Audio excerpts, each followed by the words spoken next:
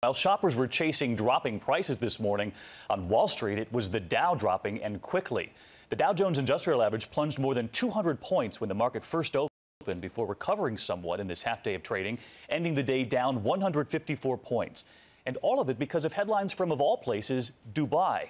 It turns out that city's largest investment company asked for a 6-month delay in paying back some $60 billion in debt.